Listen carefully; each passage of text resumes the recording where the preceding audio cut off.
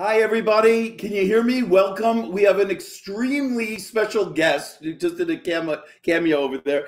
We have Michele Zukovsky. She was the first chair clarinetist of the Los Angeles Philharmonic for 54 years. And we're just so excited. We have so many questions for her. So, Michele, please join us. Make a grand entrance.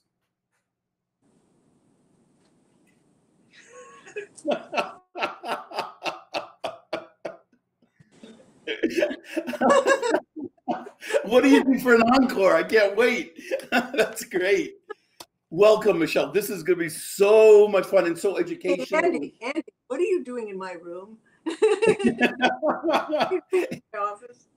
It's called the new normal. I know. Okay, well, I actually, Michele's father, Calvin Block, was also in the orchestra. I just want to ask you, how many years before you joined was he in the orchestra, and how many years were you in the orchestra together in the same section? Okay, that's easy. Calvin Block, my father, got in 1937. Klemperer got him in because they played together. Actually, he accompanied my dad, and he said, "Oh, I like the way you play." I think there was one other contestant. "Ah, you're hired." So anyway, in 1937, he got in, and then I got in 1961. 47, 57, yeah, 28 years or something. And so, yeah, so he had a good life, and then I showed up. It was kind of tough, but that's and when did he leave the orchestra? What year? 81. So 81. we had 20 years to torture. Wow. Wow. Yeah.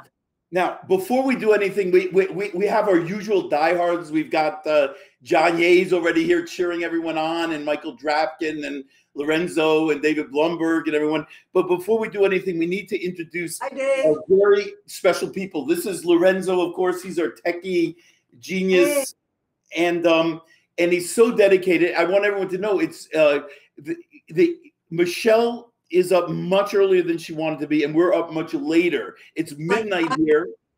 9 o'clock during the time of COVID. 9 o'clock in the morning. That's tough, man. That's right. And she promised me pajamas, but I don't know why you ruined it. Yeah. And it's what I want. And we need to introduce our buddy Ednaldo over there, who's our techie consultant. Ednaldo. Hello. Elvis, and he's a wonderful clarinet player and a techie and brilliant. And yes. Brilliant. No, and Brazilian. So I wanted to say everyone's been so cooperative on this. It's really a community project. It's not just ours. And Ednaldo actually contacted me. He's from Brazil, and he's been watching all these. And he said, "I really want to translate and write Portuguese subtitles." And then he put me in. He also, he said he was a student of Michele's, and we discussed it, and here we are. And Lorenzo, of course, is a bass clarinetist with the Hong Kong Phil, and really, I mean, the whole thing is probably his idea, and he's been helping us. So I want to say how special today is, because today is his birthday. He just hit 35 years old. He's now closer to 40 than 30. Yeah, I'm with my pajama. He lives an hour away, and because it's midnight here, he's taking out a hotel room with his family, so he doesn't have to travel at the end of this, and so he's really dedicated to this project, and we really thank him for that.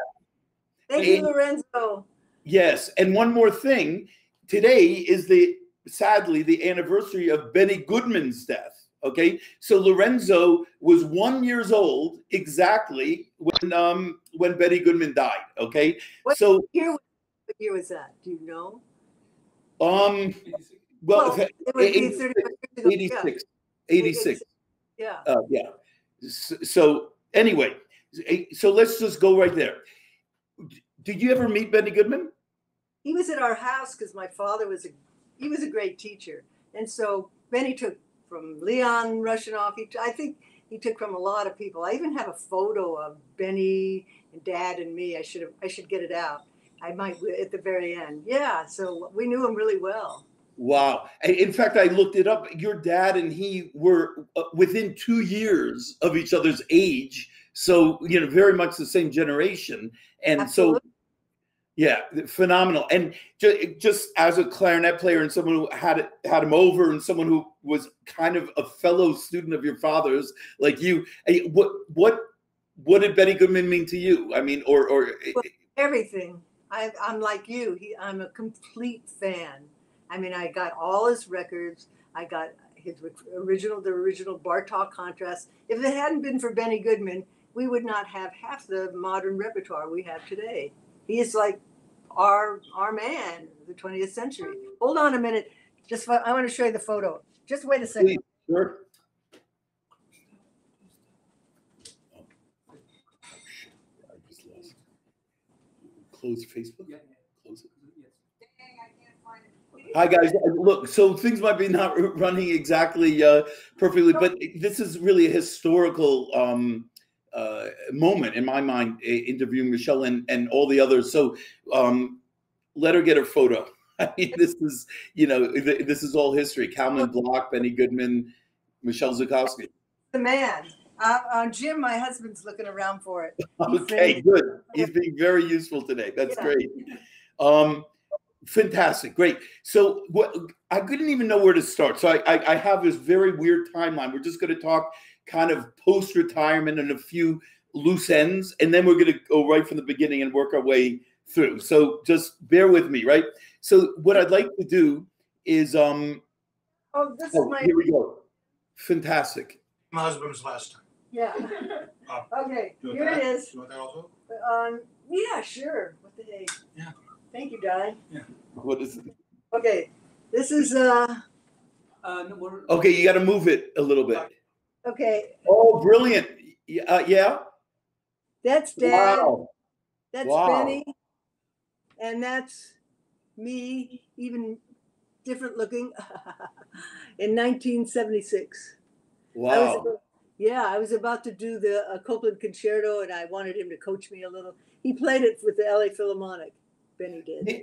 That's a great photo. Thank you so much, Michele. Okay, I don't have to hold it anymore. Okay, No, you feel free to if you're getting tired. And so I actually wanted to ask you. I mean, on YouTube, I've seen his performance of the LA Phil and Copland conducting. Did you actually have a chance to do that yourself? Did you ever work with Aaron Copland as a conductor? Yeah, he conducted me, and I did the concerto in 19. What?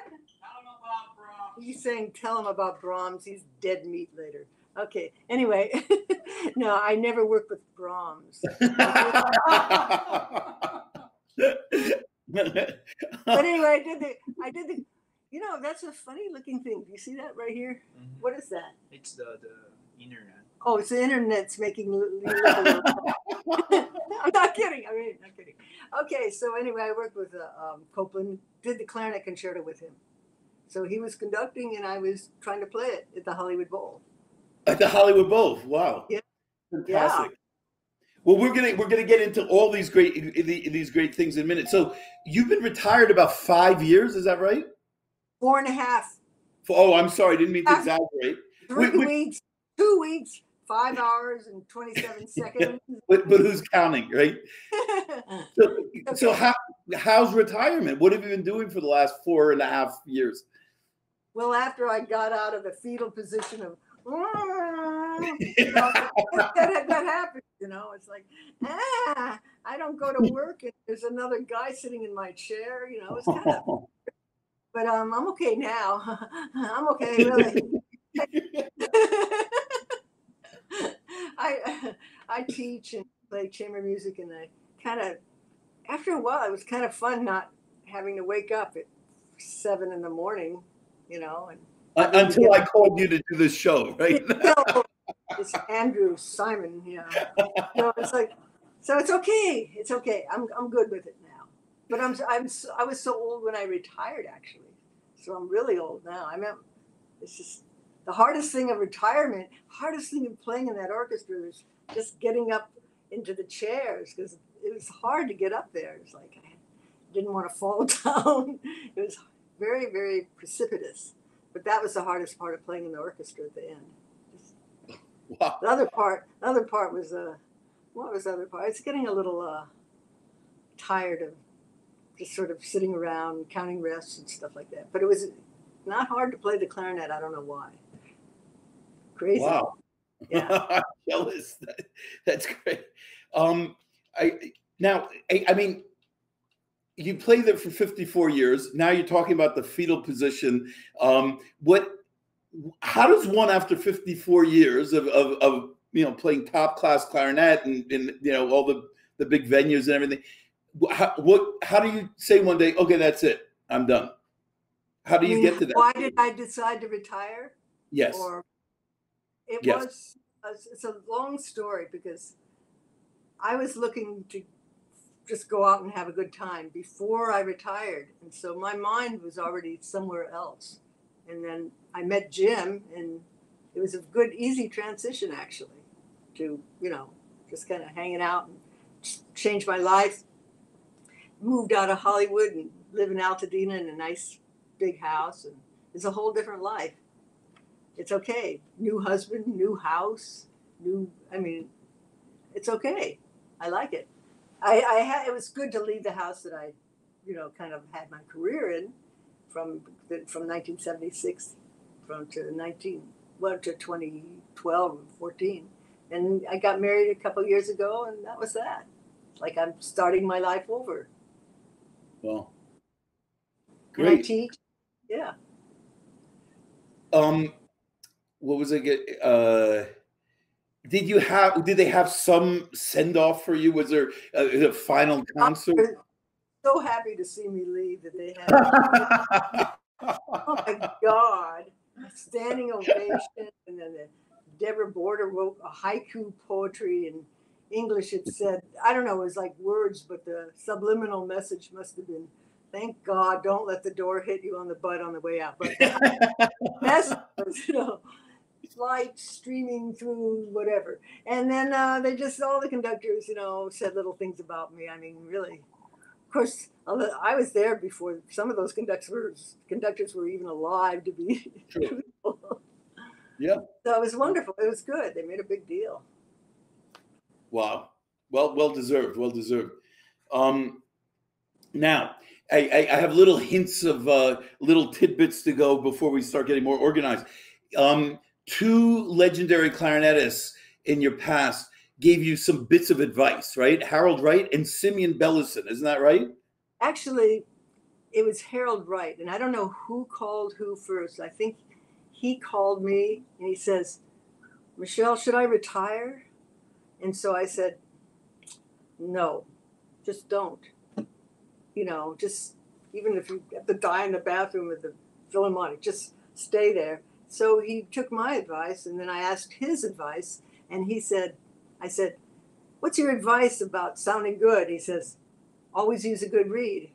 Always use a good reed. That's it." And I mean, I never took lessons from him. I actually never took lessons from anybody except 4 lessons with Leon. But the great teacher, of course, was my father. I didn't realize it at the time, It's like somebody leaves his wife, and she's nice and everything, but he wants something new. I had no idea what a great teacher my father was until I tried the other teachers, and they were just nothing happened. It was like incredible. Yeah, and did Simeon Bellison also give you some advice, or passed on through your dad?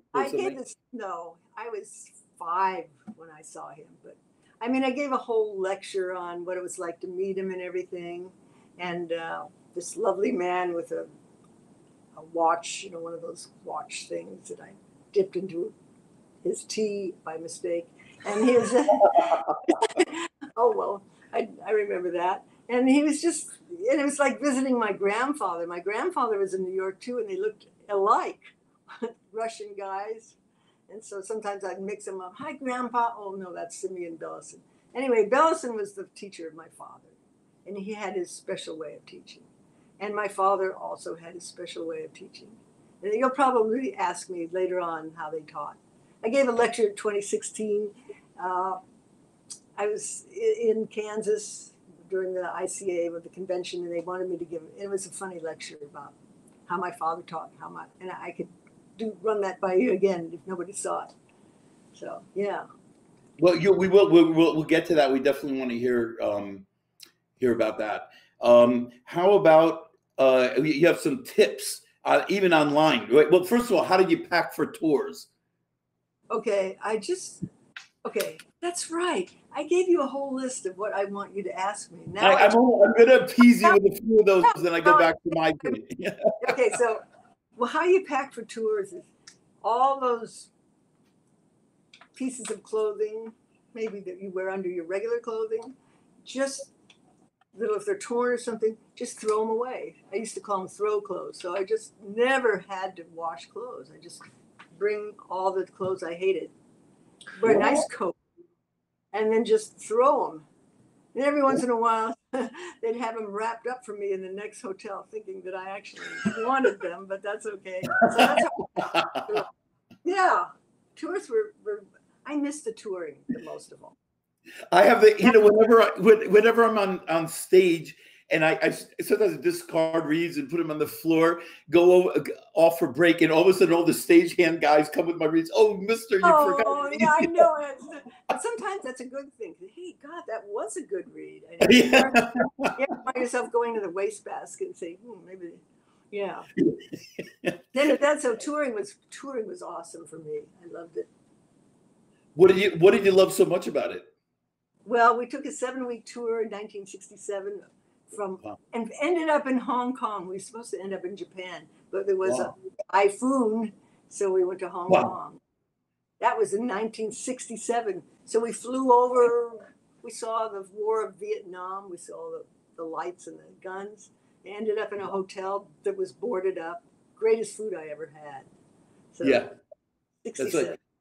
Yeah, I see John Ye online, but unfortunately he hates the food in Hong Kong. I have to say John doesn't hate. There's no hate in him. Well, He's amazing. Just to put that in historical context, in 1984 they announced that Hong Kong would go to China in 1984. This was 1967. I mean, it wasn't even on the radar then. I mean, it was extremely British. It was on my radar. I knew that, in 30 years, things were going to change. So it was wonderful there. So, and, by the way, I have, and I was going to mention, and I'm so glad to see him, a fellow Russianov student, Adam Alter, confided today when I reposted your poster that you were his first clarinet crush. This is Alex. I don't know who's blushing more, you or Adam right now. Okay, but now I'm turning red. See? He said he wrote you a letter in 1984 to study with you, and he still kept your response.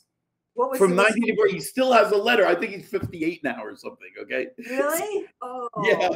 I don't know whether you accepted him or not. He won't say. But anyway. I didn't remember teaching somebody named Adam, but that's.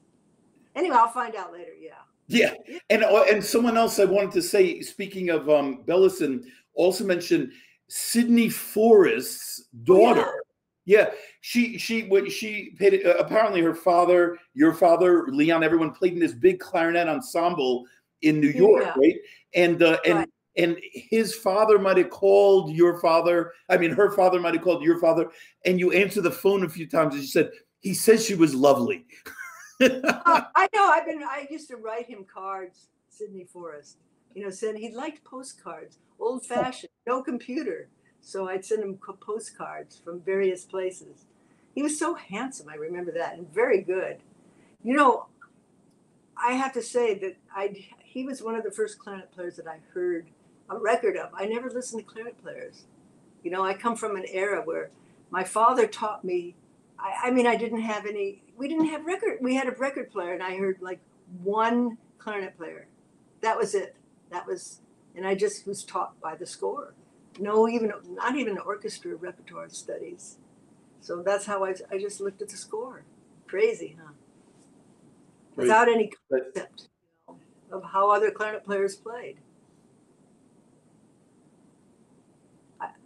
Yeah, I mean, you're not the first, great player that I've heard that kind of thing with. You often they've had, heroes of other instruments, which takes me to a fact that I don't know if this is a well-known fact. Isn't Jascha Heifetz a relative of yours, your mother's cousin or something like that? He is. He was a cousin, And I remember playing the Coleman auditions, you know, it was chamber music, and there was Heifetz, there was Piotr and who was the violist? But anyways, huge Primrose. And I won. I said, look,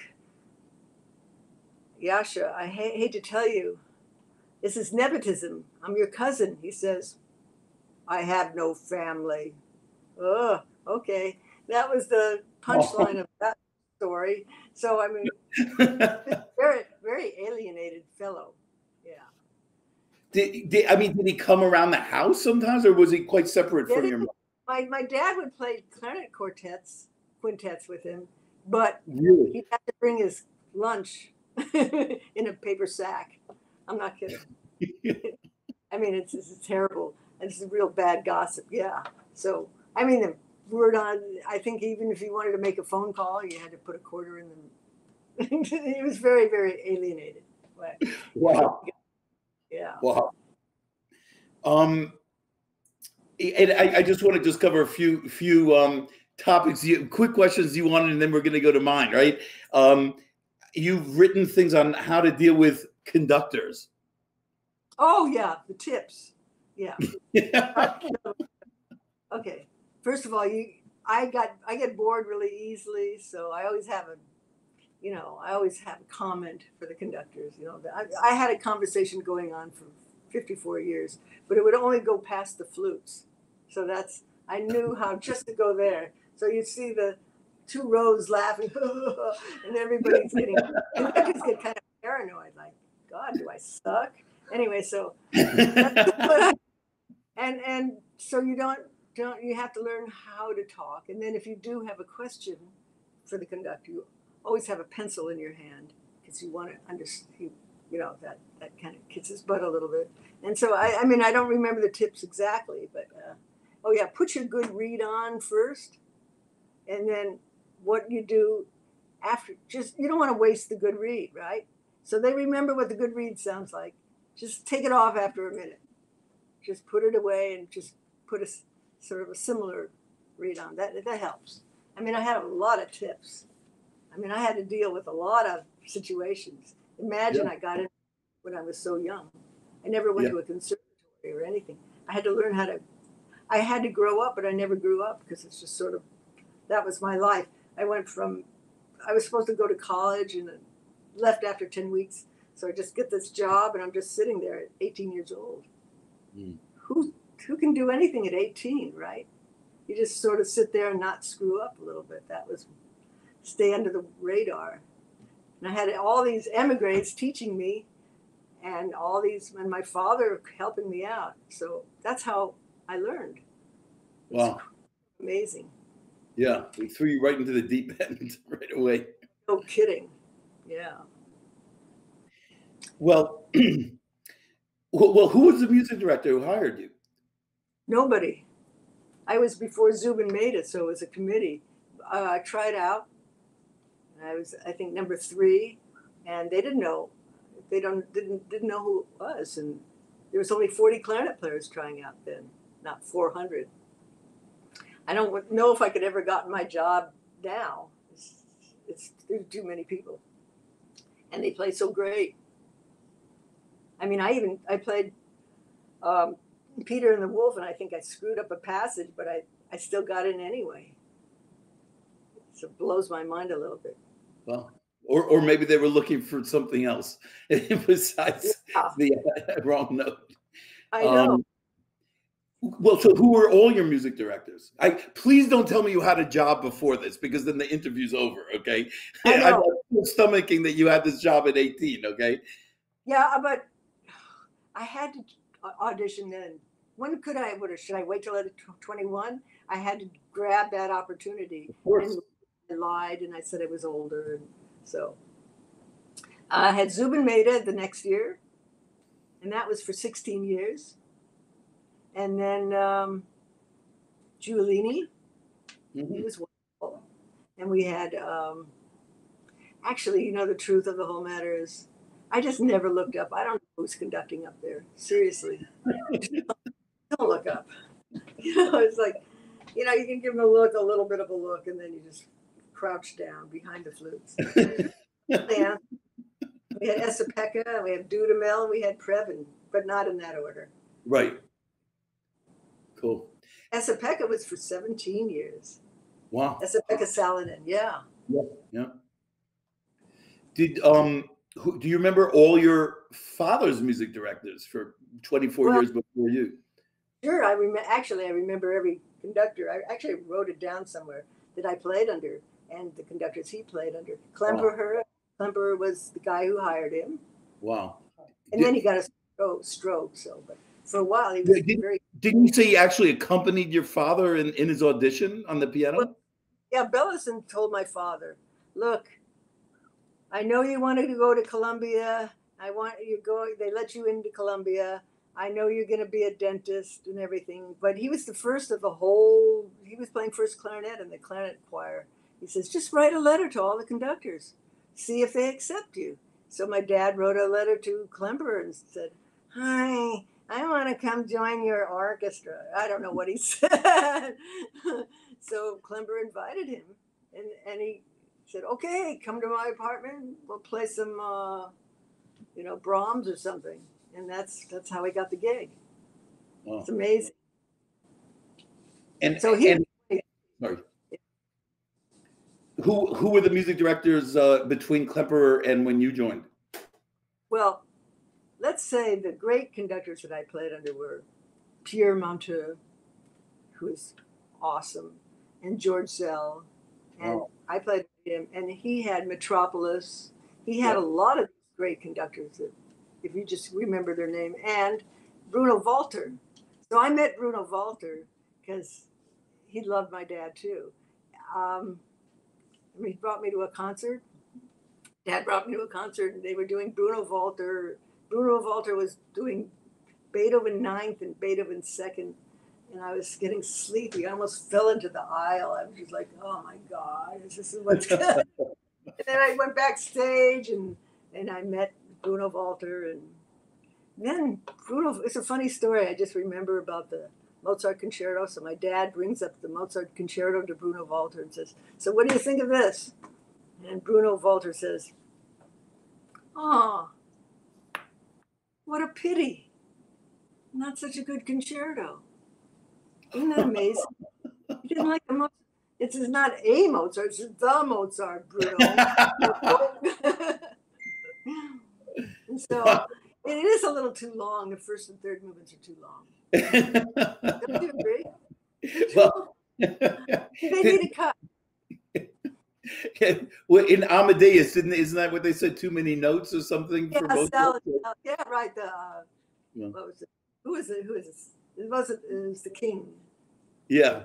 Well, all I can say is you and Walter have very, very high standards. If that's not good enough for you. So that Bruno Walter was wonderful, but I didn't know him. I was like 16, so I didn't know him that well. I never really woke up until I was about 40, anyway. So. Well, how do you? So 54 years in the orchestra and still playing afterwards. I mean, how did you find the motivation? How did you keep your standard up? Oh, it's fear. It's always fear. You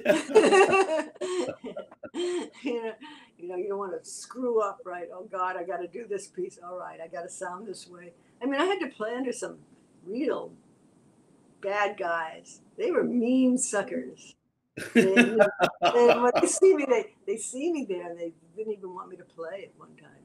I'm not kidding.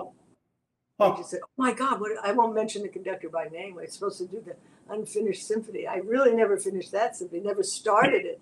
Because he said, "I don't want her here. What are you doing to me? What's this girl playing?" So I got off the stage, and my father played for me. Wow.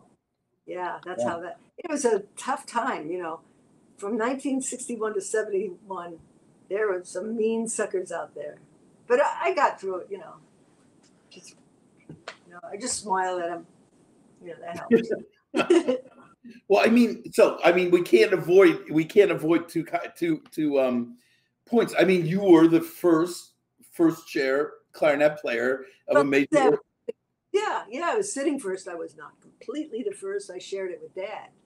Yeah, no, I want to talk about that too because, first of all, you shared it, but you were the first female in a major orchestra in the United States, and I wonder in the world. I don't know. Yeah, in the world. Probably in the world, yeah. And this is 61. When you think of the sort of, human rights movement, I mean, this is embryonic stages. It's quite a big deal, I think. And further, you were only 18 years old, okay? Which also raises eyebrows, I think.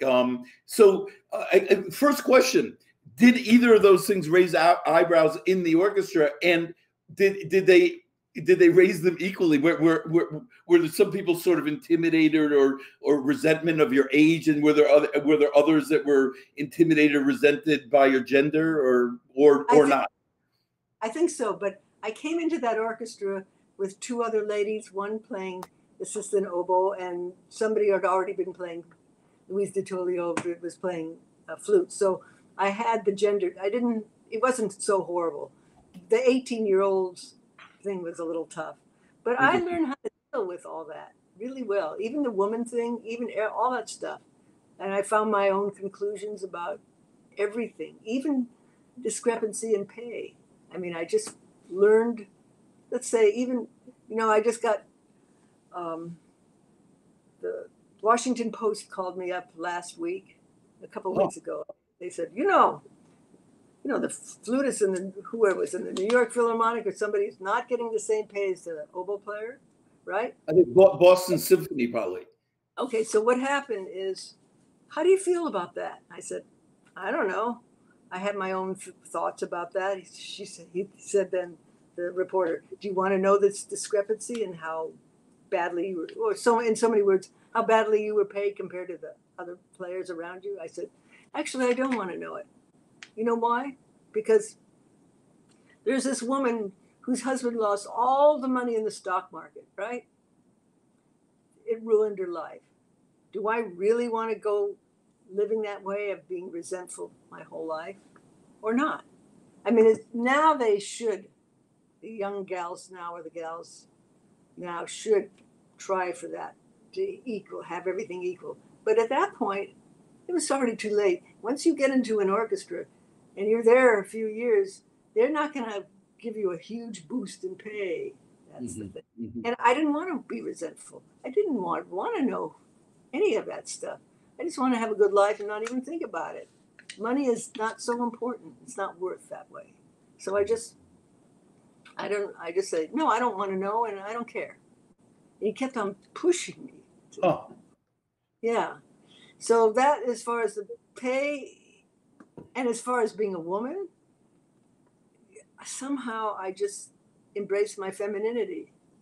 I never thought that I would even compete with a man because I just felt like a woman and just enjoyed who I am. That's how it happened. It's as simple as that. As soon as you try to be something other than yourself, then it's going to be strange to everybody around you. That's where it's very different than other people think.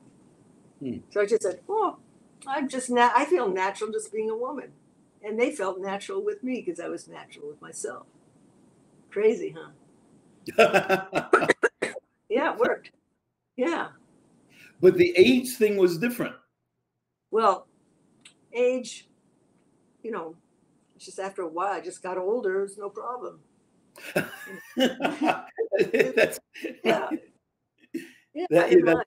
Yeah. We have our music director, Jaap van Sweden, was the concertmaster of the Concertgebouw at like 19 or 18. Oh, 18, really? 18, yeah. And he said he was, people rode him mercilessly, the 50-year-olds behind him. And when he did a press interview, he finally put an end to it. His father gave him advice: whatever you do, thank them for their support. So I couldn't have done it without those 50-year-olds sitting behind me. And from that moment on, they left him alone. That's so great idea. Yeah. Great idea. Yeah, he says sometimes listen to daddy. I know. But that's the other thing, how I learned music. I had all these old emigres telling me what to do because, That was not so far, 1945. I got in 1961. I just listened to everybody. I know they might have been jealous and I didn't even notice it. But they would say, Michele, could you play sharper? Could you tongue shorter? You're not tuning with us. All the first flute would turn around, the bassoon, the sound is not right. I learned all. I just learned by being there. It was kind of crazy. Well, what was it? I'm incredibly curious about what it would have been like working with your dad on so many levels. I mean, like you're talking about Pavis. It's wonderful. I'll tell you why. Because I think he might have been scared, but like I had my first Hollywood Bowl orchestra. I know I had to do the Liszt piano concerto, nice clarinet solo. I could not get a sound out of my horn. Shoot. I said, what's going on? And then I looked at the horn. It's like he put a dime in between the lower joint and the upper joint. Dad did that. He did that to me. And then, so I got my revenge. I got that the next time he had to play something hard. That cellophane wrap that you put over food? That. So he could look through the horn and it looked okay. So that was our relationship, to be honest. Well, I don't know what to say, but my first question was going to be, did he ever get kind of nervous for you when you got in at 18 and you had something and you were really nervous? He was nervous, but he didn't let me know.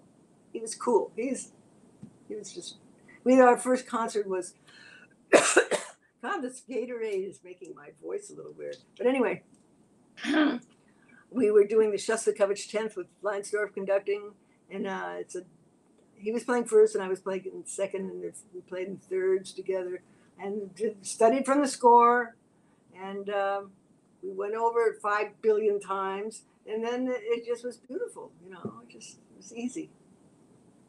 So that's what I wanted to ask you, because I don't know of any other orchestra, any orchestra that had your situation. You had two equal co-principals, okay, but only a 4-person section. So in Europe, for example, or the NHK in Japan, they'll have 2 principals. They split the book half the year, and then the rest of the section. But you guys, and as far as I know, all the American orchestras have a clear principal and then associate principal or assistant principal and so forth. But you guys didn't have that. Andy didn't have the 5-person section. You're right. But then, okay, but what you said is sometimes you play second to your father. Is that what you said? Sure. He was the king. I later on it was co-principals because Zubin Mehta wanted to do it that way because there were some weak players. But before then, it was principal and associate, which I was, or assistant. Okay. So you started as the assistant. I see. Oh, yeah. Otherwise, I could not have gotten in. I'm not like Stanley coming in on first chair at 17. No. But, by the way, no, Stanley didn't come in on first chair. He was assistant in E-flat. Bernstein moved him up 7 or 8 years later. But that's right.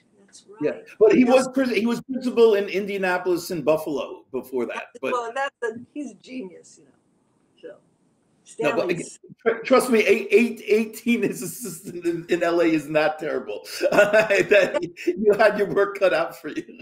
Yeah, I know. I'd wake up in the morning, I'd just say, "Yes, you're awesome." Amazing. You have so many fans on here sending their regards. Let's see, we have Nicholas Balderu, we have John Ye, of course, who, by the way, everyone, I understand that you were a teacher of his for a summer, and both of you have this young-looking gene. Is that what you taught him, basically? To 20, 30 years younger than your age? I'm part Asian, it goes with the territory. Yeah, I taught him Yedel, the hardest exercises in the world, and that sucker. I mean, Ednaldo's playing Yedel now. That, if you could get through Yedel at the Tempe written, that's Arnold Schwarzenegger of the clarinet. Really, I mean that's what John Ye. and he'd come in every week, like perfect. I didn't have him do it up to tempo, so don't feel bad. But yeah. Well, but by the way, we've got Charlie Nightingale and Ayako tuned in. We've got Frank Cohen here. We've got guys. Pascual Martinez for the New York Phil. Esteban? Or Esteban? Oh, yeah. Our principal trumpet of Chicago Symphony, who used to be in the Hong Kong Philharmonic, was watching. We've got all kinds of, our second player, Wei Lau, and Nick Cox for the UK. And just, yeah, just tons. And Sharon Williams, the piccolo player with the London Symphony, used to play with Hong Kong Phil. So we've got all kinds of, Diana Haskell from St. Louis Symphony. So we've got tons of fans here of yours, really appreciating everything you've got to say so far. Oh, Eugene Isatoff is here. Everybody. Oh, God. They're wonderful. I can't go through everybody, but anyway, so we're all enjoying your words of wisdom here. Let's have a quick shout out. I love going back into the old guys, right? Now, your dad was your primary teacher. You had 4 lessons with Mitchell Lurie and 4 lessons with Leon Rushinoff. Let's have a little bit of a shout out for them and just share what that was like. What, if there's anything you took from them or any impressions you had from them. Yeah. I think Lurie was a great cheerleader. And actually Leon too. He inspired me to sound really good. He said, "Wow, this sounds fantastic," and he would show me ways of practicing technical passages, like the technique of it and how you're supposed to hold your fingers. And he told me about Leon, and he says at the very end of the 4 lessons, he says, "You're playing all wrong, but it sounds good, so just forget it." So, okay, thanks for the encouragement of that. And then with Lurie, it was like he brought you up to his level of enthusiasm. He's a great artist. He taught me where to breathe in the phrases that would not be noticeable. And with a great concept of sound. They both had great concepts. Yeah. I mean, natural teachers. I mean, those 2 are natural teachers. Yeah. It's hard to be a natural teacher. Mm-hmm. I mean, Ednaldo studied with me, and it's just the hardest thing for me to do is to teach. You know why? Why? Because the way I studied with my father is like, and I mentioned it before, it's like I'm a cobbler's assistant. He would grind out the shoes. I would just follow. I don't know. I just imitated him without even knowing it. I don't know where my father left off and I began. It's just a continuous way without any words. As far as sound, as far as phrases, as far as sound and phrasing, it's crazy. But the way my father taught and the way that Bellison taught, it was very special, because they would make a story, for instance, the Weber variations. So the story would be this young man is meeting his girlfriend. Of course, that's not what Weber had in mind, but it doesn't matter if there's a story. So they make a story, they outline the phrases. I have Bellison's writings where there's not one note that doesn't just sit there, but the whole thing comes together. And, I mean, he didn't just say, "Oh, play." No, everything was organized.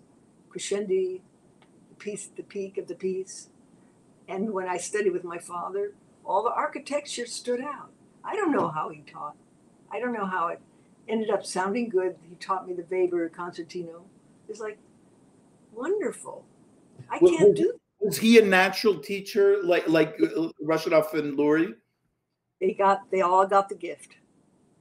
I'm not a natural teacher. It's very hard for me to teach. I'm a great coach.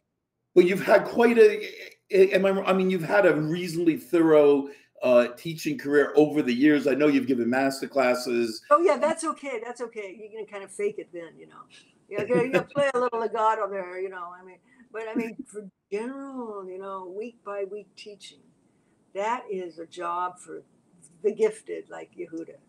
Not for me. It's just too hard. I have to be honest. just telling all in front of everybody.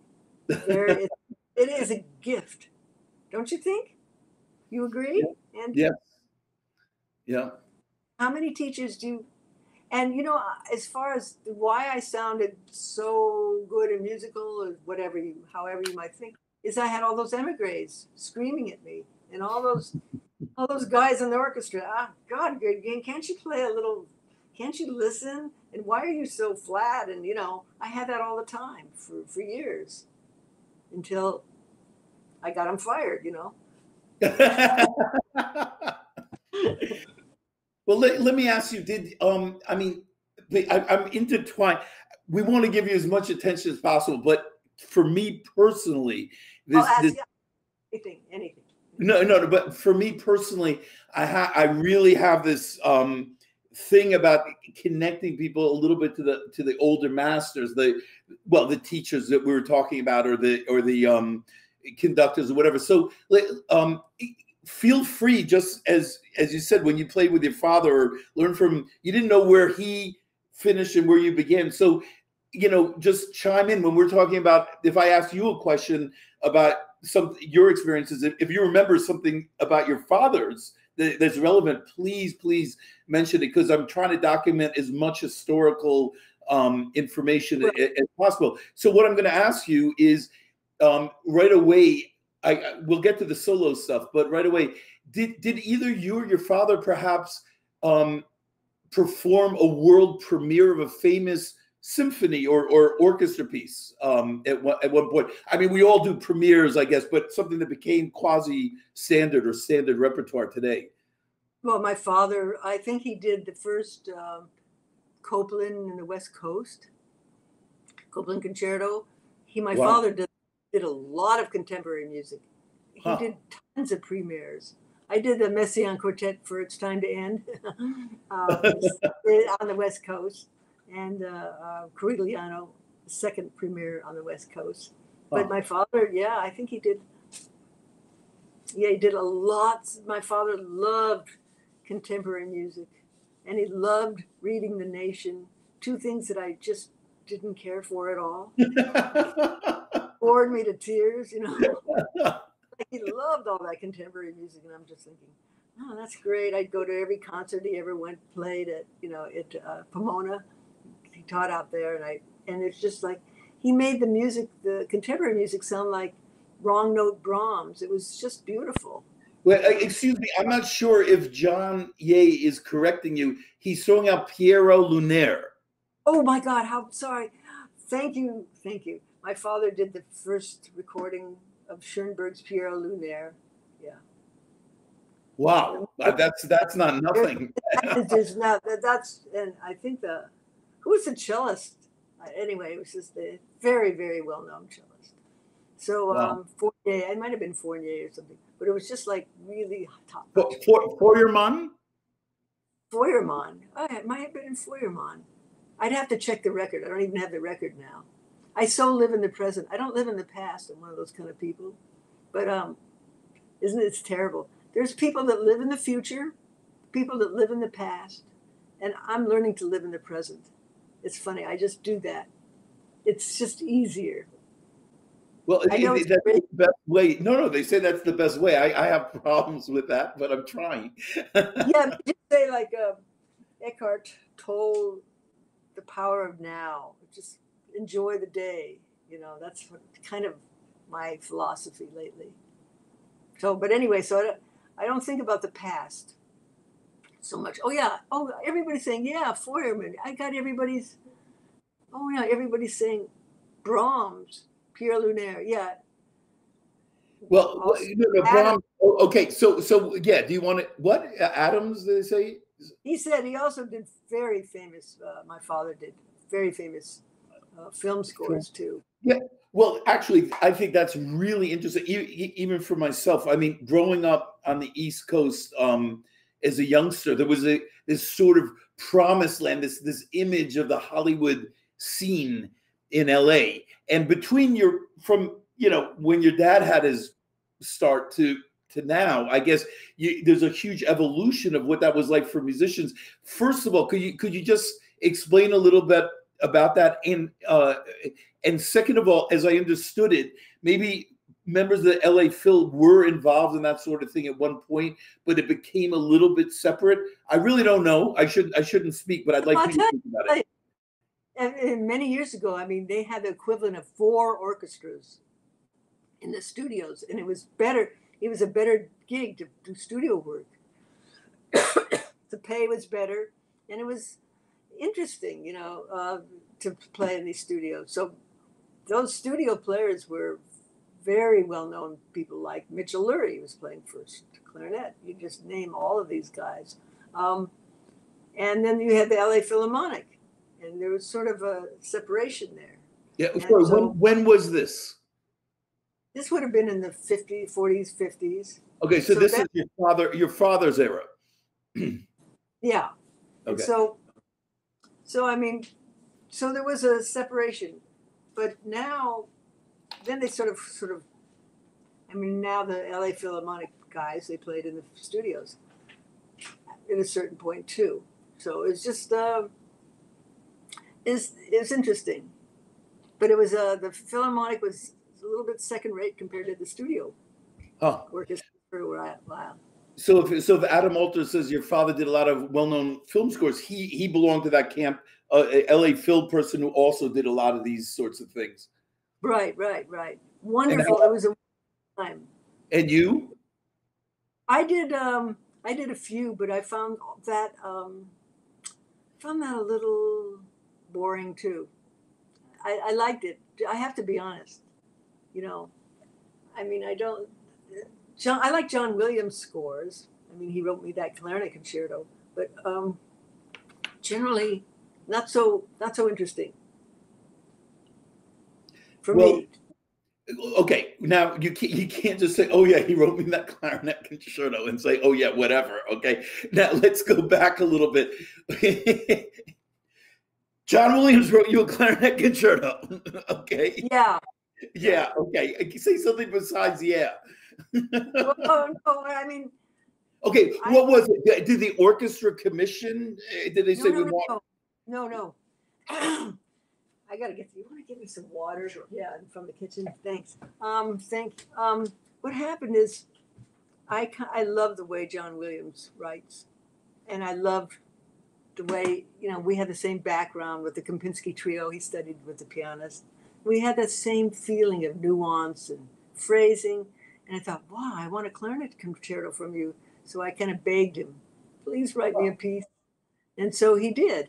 And so in 1991, I played it with the Riverside Symphony, and then later on with the Boston Pops. And he didn't like it, unfortunately. So I said, God, you don't want to. I sent him a tape of it, and he says, nah, it's a stinker. I liked it. I liked it a lot. But it was like, sometimes when John Williams wrote, he said, I better write some classical music. And really, I didn't want that. I wanted stuff from like 1941 or some, I still wanted movie music, but he didn't write movie music, unfortunately. And so, thank you, sir. Thank you, sir. So basically, John Williams wrote a clarinet concerto, which has been performed only 2 times by you and unpublished, and that's the end of it, yes? Well, I played it, parts of it in the convention where I met Dave Blumberg, and he recorded it. Yeah, he was a fan of it. It's been performed under 5 times. I know. No, I'm asking you. What do you mean? Don't agree with me. I'm trying to. I know, but he doesn't want to. He doesn't want to let it out. He doesn't want anyone to play it. So you're the only person who's played it, and it's only been played a handful of times. Mm-hmm. And it's unpublished. That's a remarkable fact. It's a remarkable fact. It's so sad in a way, and I want John Ye to record it one day. So. He says he likes it. He says he likes it. Jim Cantor he finds this fascinating. He says hello. Lots of people, lots of fans here. I know. I'm a little, I underspeak about all this stuff, but it was wonderful. It was exciting to learn this piece. I had another piece. This was just you personally. You just literally said to him, listen, would you mind writing me a concerto? And that was the end of it. Yeah, he didn't charge me or anything. And wow. Like, I know. And I set up an orchestra for him to play it in. I did. Somebody else wrote me.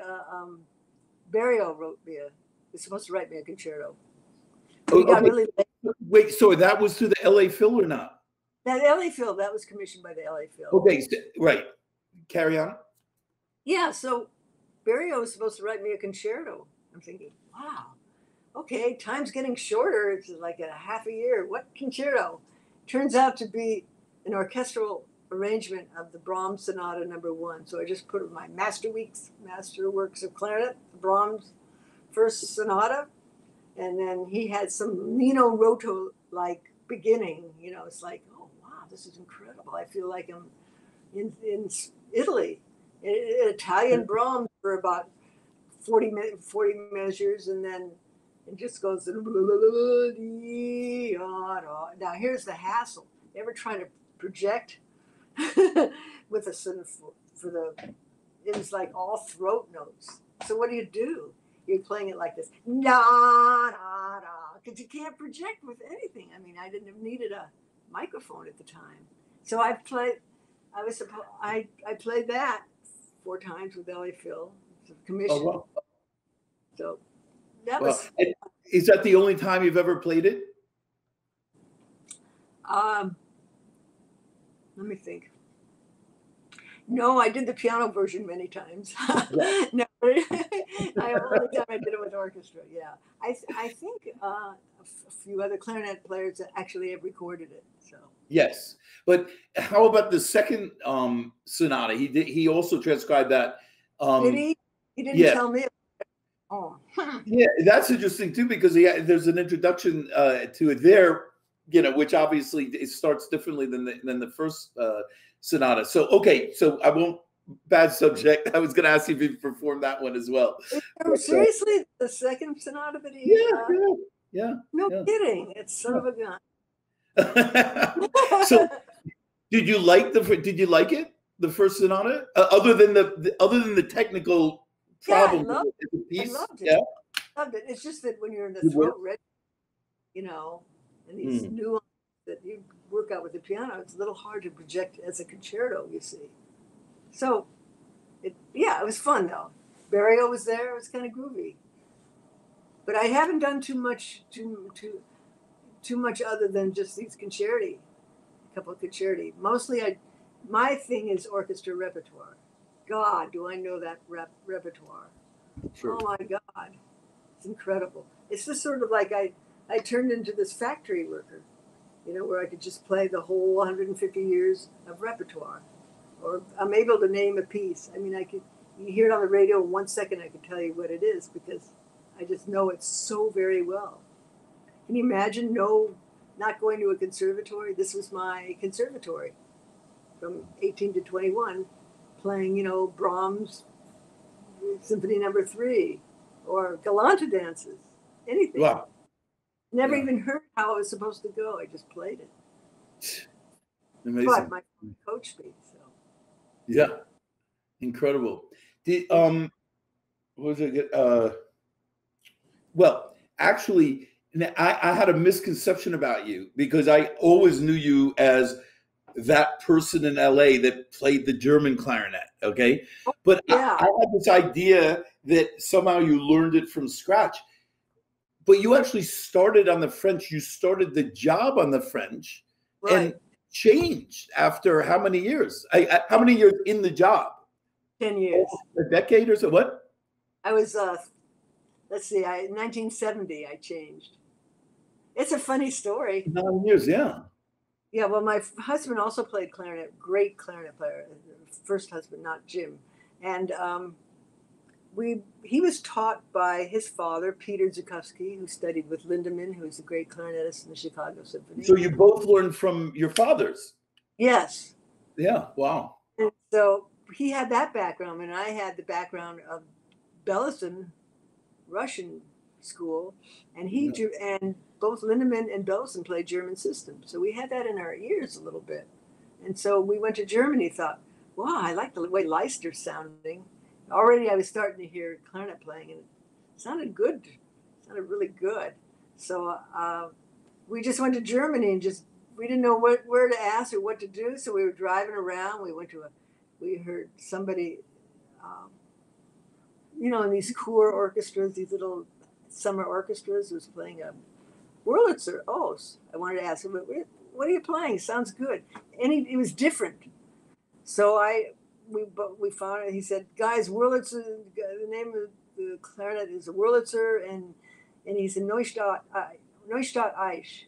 So where's that? I don't know. There's a lot of Neustadt Eich. Late in the evening, we find the right Wurlitzer and Neustadt Eich, because you ask the guys in Neustadt Eich, do you know where this street is? And they never know because they just live there, right? I don't know. So somehow we found it. Met Wurlitzer, and I started out with a sort of an open mouthpiece, like a French mouthpiece. And Charles actually ordered a German clarinet, and then I ordered a Reform Böhm. I love the German mouthpiece. It's awesome. It's easy. You don't have to bite. It just goes. You just go like this, whoo, and it gets a nice sound. You don't have to do anything. So I was like, oh my God, I got to play this for the rest of my life, because the mouthpieces, they were sucking when I was a kid. They weren't good like the Van Dorns. I didn't have any Van Dorns. I had old, grimy old Caspers that never worked, so I got onto that mouthpiece, played a buffet with the German mouthpiece, was very out of tune, but with a beautiful sound. So played that for a year, and then I switched to a Reform Böhm for a few months, and then I heard Charles play on the Erler system. That was it for me. It's so interesting, so wonderful. Hard to play. You lose 30% of your technique forever. But I had a lot of technique, so it was okay. It was orchestra repertoire. You don't need technique anyway. And then you go ahead and play the number 2 performers of the Carillano on the German clarinet, right? Yeah, I don't know, man. Practice that. Oh God. But some of the music is easier on the German system. For instance, Strauss worked with, I think he worked with Erler, just to make it. You never have to practice Strauss. Never have to practice Beethoven. Always sounds great on Beethoven and Strauss and Brahms and like the whole German repertoire, which is way better, honestly. Yeah, I'm convinced. Now, I mean, like you were saying, the mouthpieces didn't work back then and stuff. I would imagine in the 60s or 70s, it wasn't that easy to sort of get yourself into the German equipment. He's like, you were always going to Germany. I mean, I would think that there was a lot of experimentation going on. No, I never did. I just found 4, which is sort of an in-between German and a French. Just loved it. I never futzed. So I got to tell you what it was like to study with my father and when I first started studying with him. Please do. Please. So when I was younger, I was just a tomboy, and I just play ball against I would just play tennis against his studio. That was my connection with Dad's studio. Boom, boom. And then one day, my father was a mouthpiece freak. Every night he'd change his mouthpiece. He wouldn't always buy reeds because he was really cheap, but those mouthpieces, and every night there was just like little black things all over the place. So one day I walk in. You know the story? You probably know it. No. Oh, okay. Maybe some people. So I walk in, and I just picked up the clarinet, and I played it. Oh. Left it up. I went, boom. Sounded great. Dad looked at me and said, "What mouthpiece are you playing?" Awesome. I don't know. It's flat. So this was the first time you ever played the clarinet, the little kid throwing the ball at the thing. You played it, and your dad wants to know your setup. Like, oh, that sounds. It was.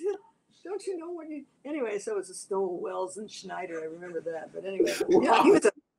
Sometimes I'd go on vacation. I was playing the French, and we'd be up in San Francisco. And Dad would call me and say, "Could you come down?" Why? You got the Casper, the Ann Arbor one. I can't. I want to play that. So I'd like go home, break up the vacation, and bring the mouthpiece back. You know, he was just nuts. So I'm the opposite. I don't futz. You know, if the mouthpiece feels kind of okay, you know, I just don't change much. I believe that. I don't know. It's just my way of thinking. Parents are always a template of how not to be. So it's very hard to raise parents, I must say. Are you well, okay, so for you know, Philistines like me that didn't know your story, if I wanted to hear you on what you sounded, I've always known you as the German clarinet, so, you know, terrific and different and everything. But if I wanted to hear you on the French clarinet, there's 9 years that you did in the LA Phil. Are there any recordings? There are. Mother Goose. It's, you know, wow. something. Here's the bitch of the whole thing. I record Mother Goose with Zubin. And then I record Mother Goose with Giulini on the German system. I can't even hear. I can't hear the difference. It's pathetic. No, it's so sad. I play your setup. It just feels the same, you know. But here's the good thing about the German system. I was really going off the rails with the French system. And the German system, you have to play the right way.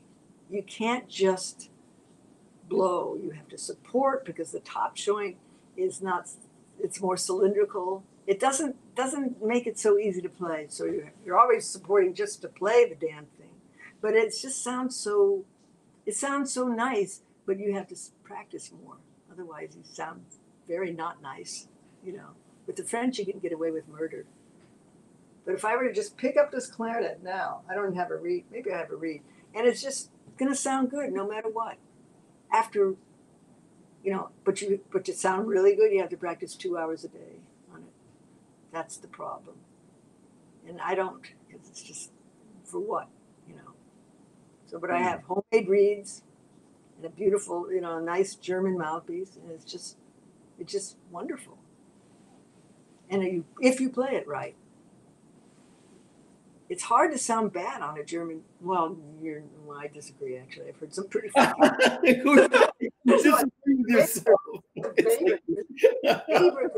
There's one concerto that came out. There's this German guy.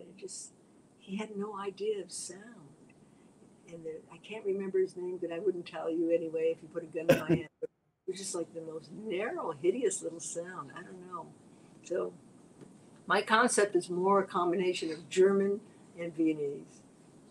You know, I'm an American player, just coming from the German side.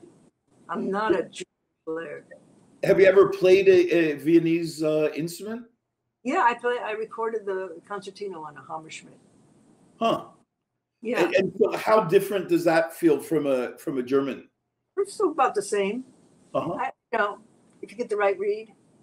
So it's just. Yeah, I like the Hammerschmidt sound as well. It's just different. It's more Gemischl. Yeah. So the German system can sound a little, you know, if you don't tame it. Okay, I'm just hold on. I'm just trying to do the math here. So if I want to hear Michele Zukovsky on a Viennese clarinet, I can hear her on Weber Concertino, right? A recording of it. Half a tone sharp. That's why I didn't continue with it. Yeah, and hold on, and we can hear Mother Goose Suite on the French clarinet with Ruben Maida. Okay, yeah, and German everything else pretty much is German. So we can actually hear you on all the major schools of clarinet. Yeah, but I have that sound in my ear. Exactly. So whatever, it's all going to sound the same. Basically, it's whether it's easier to make it happen or not. That's all it's. Yeah. What a fantastic lesson, right? Everyone gets so wrapped into this and this. At the end of the day, you're playing literally completely different system clarinets, and still that's what's coming through. So right. Absolutely. And the thing for me, for the French system, I always found that I could get tired quick And so a lot of those French players, they lose their sound when they're older. I know it sounds wrong, but generally, don't you kind of agree a little bit? They lose their sound when they're about 70 or 80. Well, listen, you know how many enemies I make naturally? I'm not going to let you Okay, so get me. no, but then there's exceptions like Kahuzak, and then where'd that guy come from? You have all these guys that have great sounds at 70 or 80. But I know for me, it was beginning to feel that I was not going to have a good sound at the age of 50 if I didn't switch to a closer mouthpiece. That's all that's. Yeah, so that's why I switched. So do you, you said you play down the teaching, especially now, but I mean, through the years, you've done I imagine you have had students and regular students that, that you've had for 3-4 years at a time oh yeah. Yeah. And so let's talk a little bit about that. I'm sure that's not nothing. I mean, that's been a big part of your career, and I know you've done masterclass. That I know, because I know you've done them in New York and stuff. I think Leon was involved sometimes, and well, here's a story with my teaching is I loved making money on the side, so I started teaching. So it's like, wow, I started teaching when I was 14. So I just like, whoa. Yeah, and I would teach little kids, and one of them was a thief. I remember she'd come in and she'd start wearing my jewelry, something that she took off my jewelry. It was crazy. I said, that's mine. She said, found it on the street. No, honey, that's mine.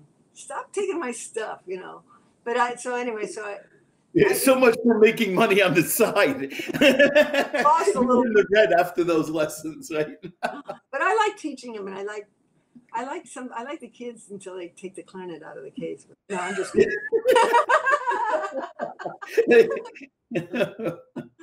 It's like fun to hang out with them. Oh God, you're going to play. Especially students where they have no rhythm. That's a hard thing to do for me. Mm-hmm. Do you have problems with that? Teaching them rhythm if they don't have good rhythm?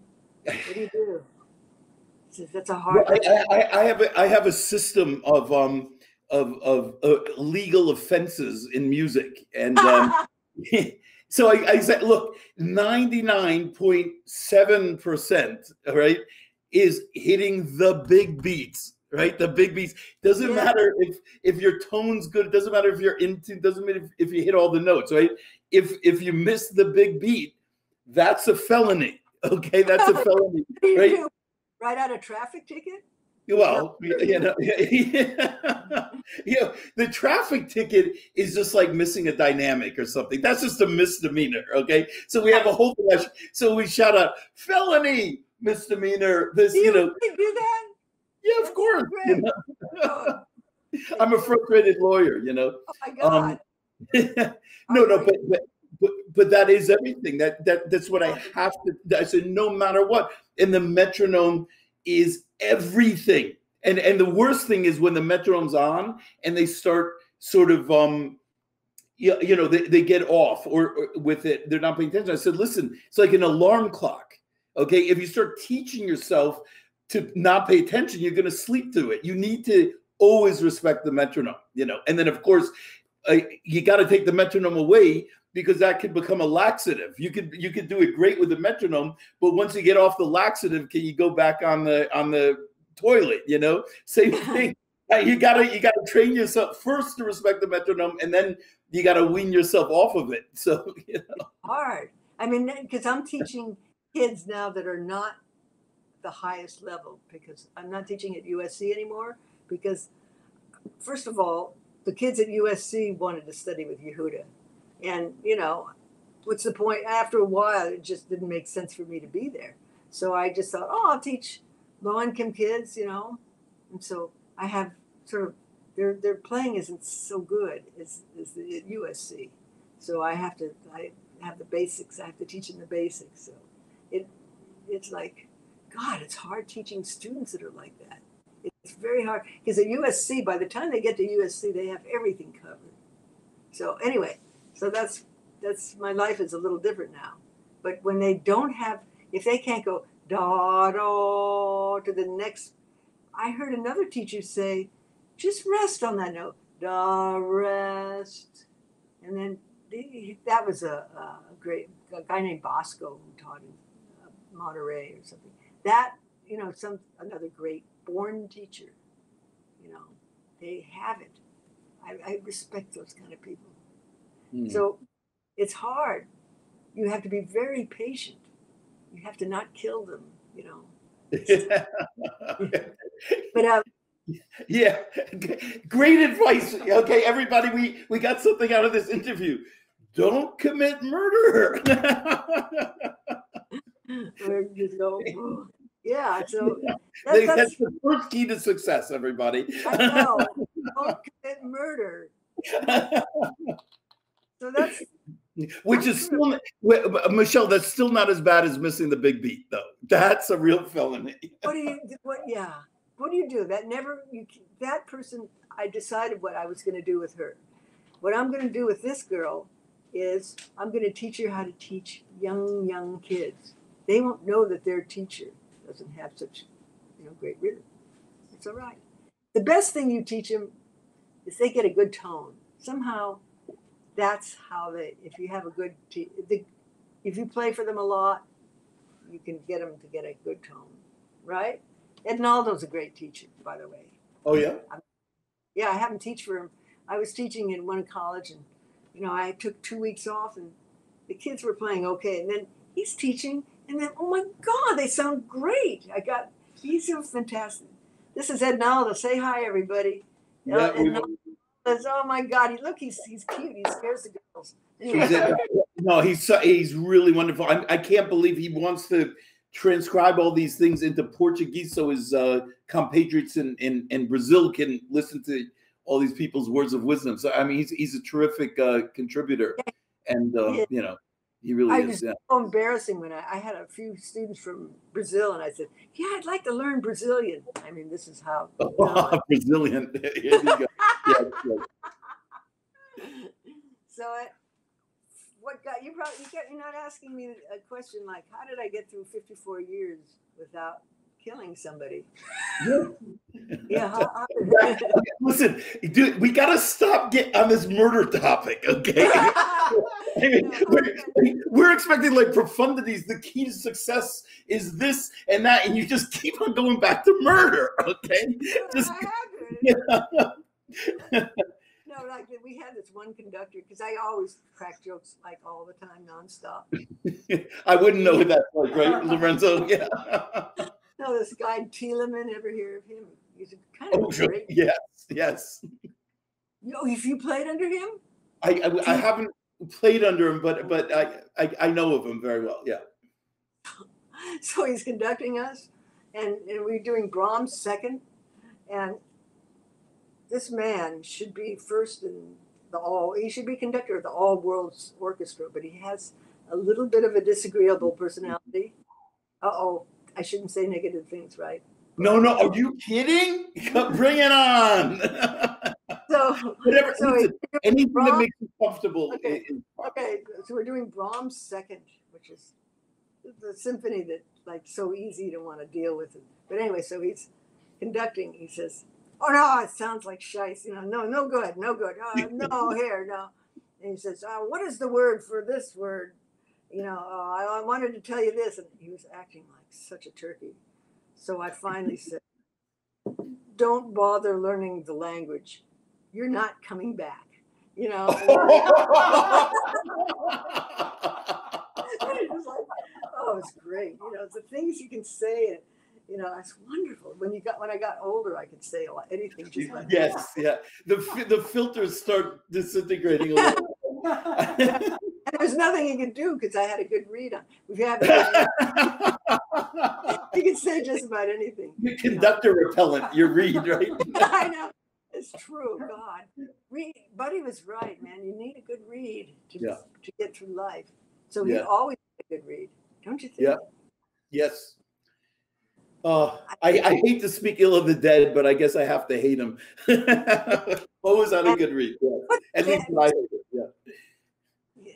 And so that's what I did. I cracked up. That's how I got through it. I just cracked up everybody all the time, because otherwise, what would you do? What's the point of living if you can't laugh? But we had great conductors. This orchestra, great conductors. Who sticks out? Like, who really made an impression on? Okay, I had a list somewhere. That's a question, right? If you can't find your reading glasses, you forget them all, right? Yeah, right. Oh God, I can't hear you do that. It's like, okay, Gurdjieff, that Russian guy. Wow. Yeah, he was Lorenzo's boss at the LSO. How many years? 6 years. 6 years. Lorenzo worked with him. Yeah, Gurdjieff. What did he think? What did you think? Amazing. Amazing, he said. Amazing. And here's another one. Maris Janssens. He passed away. Wow. Yes. Yeah. Now here's one that you guys never worked with, which is Stravinsky. I recorded. Did you work with Stravinsky? Yeah. And so did Dad. Dad said, "Hey." You just slipped your mind. Thanks a lot. You know. Yeah. By the way, you might have heard of this Stravinsky guy. You know, maybe I should mention I work with Stravinsky. So I said, "Hey, Igor, I want to play the 3 pieces for you." So my dad goes up to the house. He did not. He said, "Mr. Stravinsky." Now, my father was very formal. I had to teach him how to swear. Really. And then when he pronounced the words, it was all like weird, like a foreign language. So nobody was no.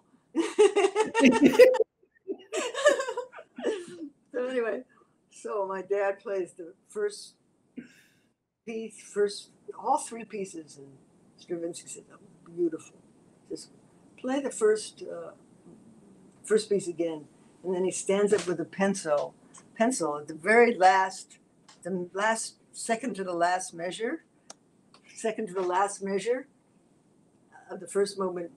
He gets a pencil and he writes piano. Well, I don't have it, but it's when it goes, ba-dum. You have to play that soft. That's the second to last measure of the first. No. E flat to D, grace note to D, is that 4/5 to? Exactly. And I mean, playing with Stravinsky was amazing. Did he mostly his own works or only his own works that you worked with? Only his own works. So, you know, if he did Petrushka, it was like he'd get up and there'd be energy. He had rhythm. He had 132. I could feel that everything was so rhythmical. It was just like, I felt the rhythm from him, and the intensity and the brilliance and the fireworks. And it was so Russian that way. So, and he lived here for many years in Hollywood, not too far away from Schoenberg. They never hung out, you know. They didn't like each other particularly. Yeah, I heard, so Schoenberg was busy thinking 12-tone and, cod liver oil kind of thinking. Not a lot of fun, Schoenberg. But Stravinsky was like swigging the vodka and then coming back and recording some more. He was a cool guy. Wow. Never nasty, friendly. We recorded a lot with him. Really? Yeah. Wow. He didn't talk much. Oh God. Joshua said, "I love sitting next to Michele in rehearsals. She is totally unfiltered." I'm filtering now. I'm filtering Josh. Josh and I have a remarkable this is Joshua Rand's, a remarkable background. I went to a high school in the suburbs of New York City. The population of the town is under 9,000, and we both went to the same school.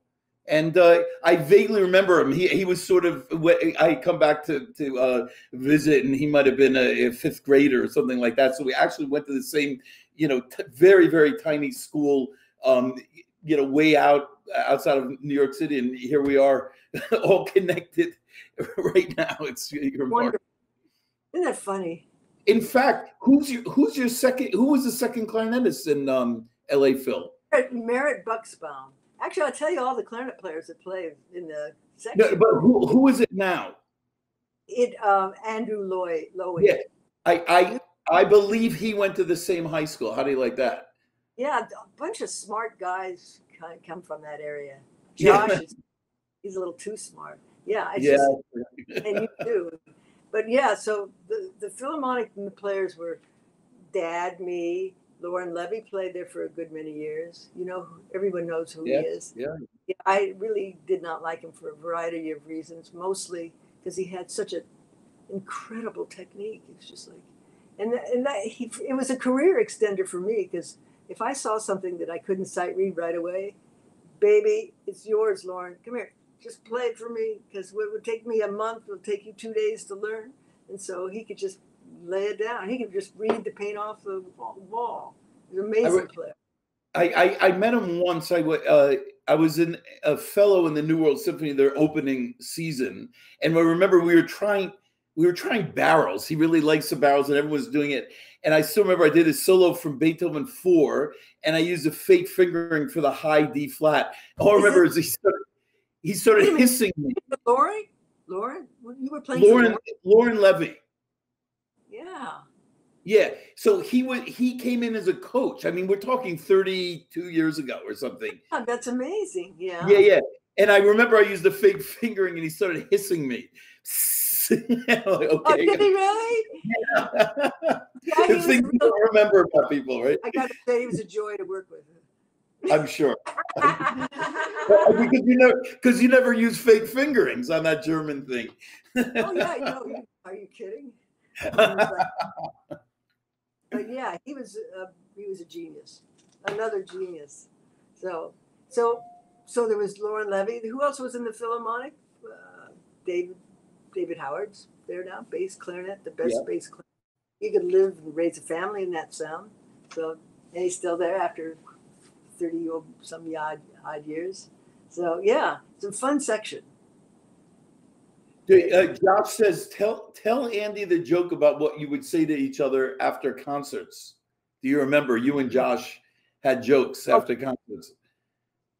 Well, there's a couple of them. Oh. They're all G-rated, right? This is a family show, right? Oh, it's just like somebody would say, if somebody was sitting next to you, and then the guy further down, you would rave about the guy saying, who's playing third clarinet. That was fantastic. You were wonderful. And the guy sitting next to you would say, yeah, see you tomorrow. You know, just like, or I would say something like, Josh, that was good. A little too good. Yeah. And the New York freelancers would always, when I was there, they say, wow, you sounded fantastic. How did I sound? Oh, I know. And also we have hello, Andrew and Michael watching from, God, everybody's watching. I have to come. Yes. Oh, come on. All right. So don't you have anything more to ask me? I got a lot of stuff. Okay, I'll tell you the list. I got a lot of boring conductors. Okay, we want to hear the boring things. Finish your conductor list. Finish your conductor list after Stravinsky. Let's see, William Steinberg. They never hired. They don't hire conductors unless they. I'm sorry, Andy, but what? They don't hire conductors unless it's like the presidents of the United States. You got to wear a wig or something. That's they have to have a full head of hair. William Steinberg was a great conductor, but nobody would hire him. He was in Pittsburgh, I think. And then played under Eugene Orman. What I heard about him was I think Stanley Hasty was his first principal. It was his first clarinetist. What I heard, I don't know if some of their students can verify it. At all costs, he wanted a huge crescendo in the Beethoven says. If you want to slur it, go ahead. Do whatever you want, but it's all about that huge crescendo down there. And what's that? Yeah, I'm listening. Yeah, no, I don't know. So I think on a recording, Hasty got away with slurring it or something like that. I don't No, know. but here's the story with that. Zell was conducting the Beethoven Six. My father was playing. Staccato is not his forte. So Zell, he would go da la da da da da da da da da. It was not quite fast, but and Zell would say, "No, slur it," because that's the way he wanted it. And my father said, "No, I'm tonguing it." Oh, okay. It's like he had to prove himself that he could tongue it. Oh, but then Zell kind of gave in. Yeah, I remember Zell. He kind of scared me a little bit. Huh. Anyway, and then we had Eugene Normandy, and I did Rocky 2 with him. Wow. And it was good. I thought it was better than average. So I'm kind of picky. So I come up to him. Yeah, it's really great working with you. And he was like up to here. And he says, good playing, but too tall. So I was wearing these shoes. I said, they were, one of those thick, high shoes at the time. So I stepped down, but it was still about like this. And just sort of stomped off. I mean, God, I'm only 5'4". I guess he was 4'9" or something. But he was a good conductor. Who else is? Bernstein was good. Oh, who else did I play under? Giulini, Barbaroli. Michele, did you, other than Copeland, I mean, some of these names you're talking about, did you play some concertos ever with them? God, I'm getting so old I can't remember, which means no. No, I mean, I played a lot of concerti with the regular conductors. I did the Mozart way too many times. It should have sounded better by the. I played solos maybe 70 concerti with the orchestra. Really, Good. A lot of concerti. Yeah. And so, okay, Pierre Boulez, that guy was the man. We did the Wooden Prince. Have you ever done that? No. That great piece. He loved Bartók. Why Boulez? Bartók was wild, and Boulez was such a straight-ahead guy. He liked everything cool and balanced. In fact, one time, somebody was measuring his feet for some special tennis shoes, Boulez, and everybody has 1 foot a little larger. Not Boulez. The same size. So he was like, cool. But the greatest compliment in my life, and I have to just usually I don't talk about myself in compliments, but I knew this was the last time Boulez was going to conduct our orchestra because he just didn't think it was good enough anymore. So he said, he would tell Fleischman, our manager, nah, orchestra's not that good, so I'll just stick with Chicago. Anyway, so I knew. John Yates sticks in Boulez, awesome. Speaking of Chicago. Yeah, oh man. So I walk up to him and he loved my playing for some reason. So I just said, hi. He says, Michele, your music. That's the greatest compliment I ever got in my life. He just said, wow. I'm music. Isn't that, oh man. So I loved Boulez. And I never had very good rhythm, but he knew how to conduct people that didn't have great rhythm. He would just lead us through miraculous Mandarin.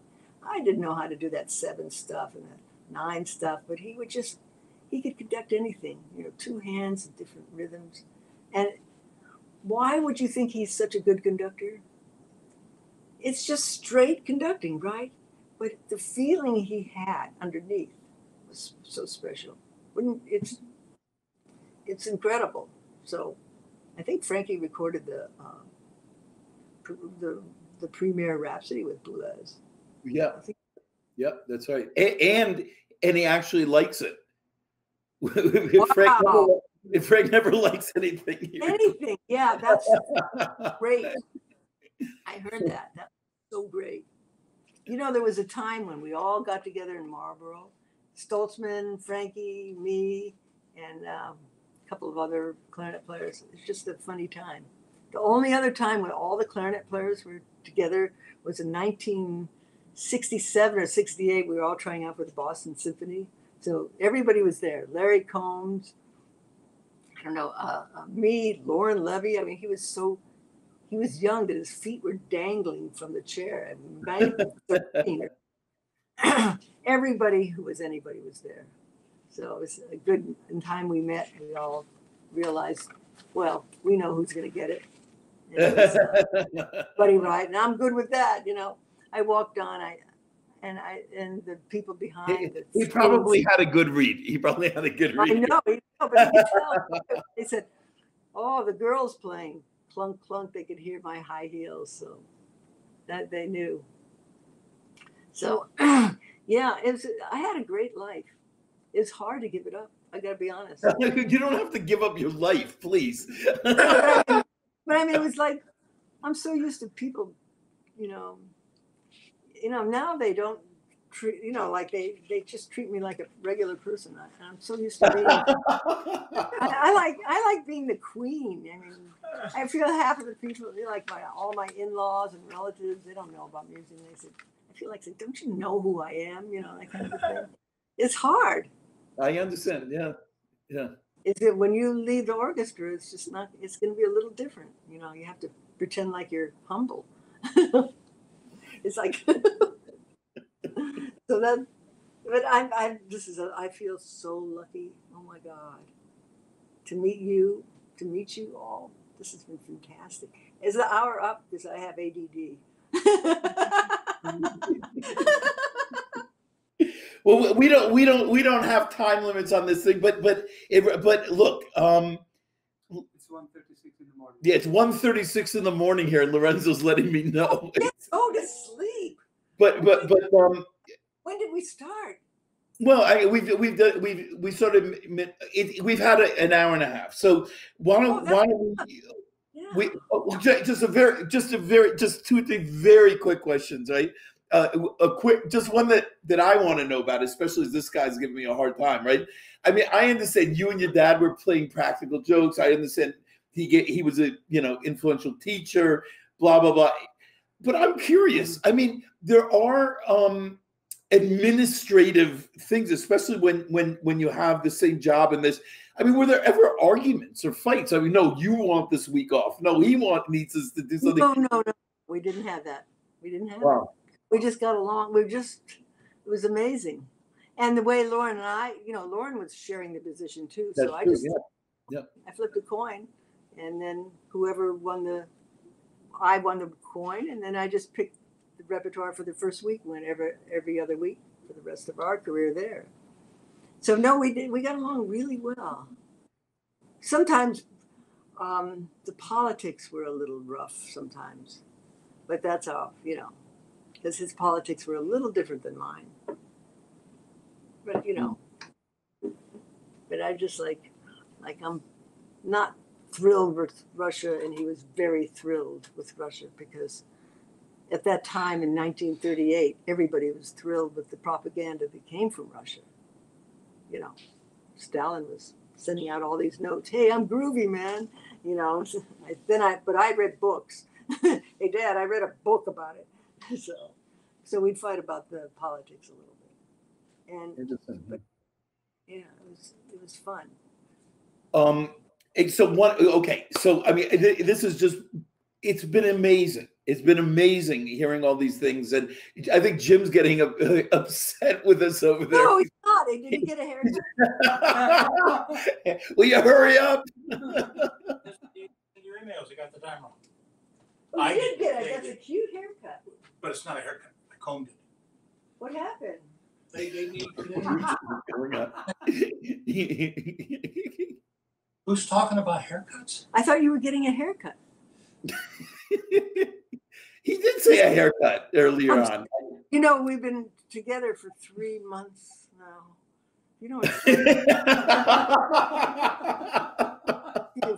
I feel like killing her. Here we go again, Michelle. So I'll tell you what, Michelle. We'll let you get there, but just along the lines of all this, just give some pearls of advice to young people. So, I mean, you've had this amazing life, this amazing musical life, and everything else. And if you just had to sum up, what would you do again? What wouldn't you do again? What would you advise people in today's world to do? Are there some tendencies you see maybe in young people that you wish they were less of or more of, or anything like that? Make masks. Make masks. No. honestly, it's hard now. It's hard to get a job. There's a million people. What do you want? Who? Him. Who's him? Guy sitting next to you. Oh, me. And now, We're Elnaldo? talking about jobs and stuff. No, it's okay, hard to get. Jim, just give us 5 minutes, man. Okay, take care. God, you see what I'm going through? Okay, and they she'll. I'll be in the other room. Stay there, all right? God, close the door. The people will wait. Okay. I even hear Ronaldo laughing back there. You know. Okay. Anyway, no, you need advice. You guys need advice. Okay. Oh my God. And now, deep breath, man. God, it was wonderful. For now, this. Anyway, so what's the good advice? You guys want a job, right? Let's say. I gotta pick the right parents, you know. Yeah, no, I mean that's a fair. That's No, you have to. I don't know now. It's so hard. It's terrible. It's just there are too many people. So you have to find. I think you have to find your way and try not to be influenced by so much information on the internet. Hindemith said, that's the end of music when he found out about records. What happens is you hear all the music and then you put it becomes not you after a while. So you don't get so influenced. Honestly, I think that's the reason I did well, because I didn't get influenced. The only thing that influenced me was the score. You start to listen from there, you get a little of this. It's like too many cooks spoil the broth. That's number one. So you have to find what you feel. And you have to practice like a son of a gun. You really do. Hours and hours. You have to find a setup that allows you to practice comfortably. You have to, don't say, oh my God, maybe I'm doing things wrong. Trust yourself. Trust the sound that you've been taught. Trust everything.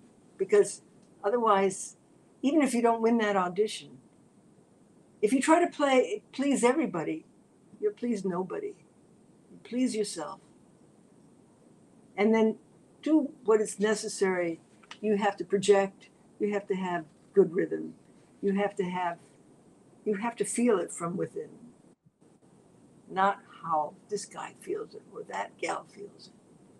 It has to come from within. That your own kernel of strength. That's what I would suggest, honestly. Great, wonderful advice. Send my love to Jim, because I want to tell you something. Lorenzo's keeping tabs of the numbers, and as soon as you got into your exchange, 10%. it spiked 10%. Okay, so I mean, how do you think I feel? Okay, how do you think I feel when we talk? It's in a lull, but when you talk with Jim, everyone thinks it's exciting. So you know, I it's for nothing. Jimmy. Anyway, yeah. Where are you? Oh, I think he's on the phone. He's the extra. Okay. Michele, I can't think it, and it's been so. I mean, the whole week or more that we've been exchanging. I mean, I feel like you're my shrink. I mean, we're doing 5 emails a day. We're talking about our. I love it. It's really fun. It's really fun. So we'll agree to not blackmail each other, and we're good. I think. No, you're awesome. Thank you for Otherwise, I'm just, especially now, it's been kind of dull a little, and you just made my whole week, really. Oh, yeah, wow. You're the best. And then I got to hear you. Awesome. Oh, thanks so much. It means so much. It really does. Come free. Don't forget, I was a little punk when I was going to your concerts in New York. And didn't you play Shepherd on the Rock with Kathleen Battle in New York? Does that sound right? I've done that. Yeah. Yeah, I remember. I think Leon introduced me to you there, and I mean, it was, it was memorable. I mean, obviously 40 years later or whatever. So, You know, Probably, I'm like Frank. It probably sucked, you know. it did. You just said you trust my musicianship a little bit, so it didn't. Take my word for it. Anyway, Anyway, and Naldo, you get one last bow. Come in front of the camera. Your contribution, seriously. I mean, your support for all these projects that I'm trying to do. It's just really fantastic. Having you laugh at their exchange just made my day. So, I mean, thank you so much, Naldo, and for helping Michelle. And Michelle, thank you for helping Naldo. Oh, no, always have a good read. and thanks so much. And Michelle, I hope we can stay in contact very shortly soon. I love you. Great, Lorenzo. It's almost 2 in the morning. Bye. What? He keeps us saying it's 2 in the morning. He needs to get I back. have my pajama. Yeah. Okay, everybody. Thank you so much for joining us. Okay, we're gonna just thank you so much. Okay, Michelle, all the best. Wash your hands. Stay safe. Okay, everybody.